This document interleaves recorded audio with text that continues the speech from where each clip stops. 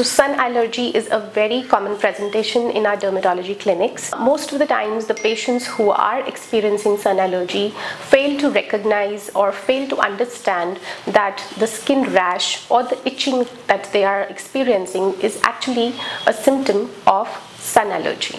So I'm just going to enumerate few common signs that you should look out for when you are having certain kind of itchy rash on your face or exposed areas. So whenever you experience some redness, itching or some kind of burning sensation on the exposed areas of your body, especially the V area of your neck, the malar areas of your cheek, the bridge of the nose, your ear lobes, or maybe the back of your hands or the outer aspect of your forearms, you should understand that you are actually going through a sun allergy. If you notice that the rash that you are having on your face or your neck or your arms gets worsened whenever you are going out or whenever you have the slightest sun exposure, that again indicates that you are actually suffering from a sun allergy.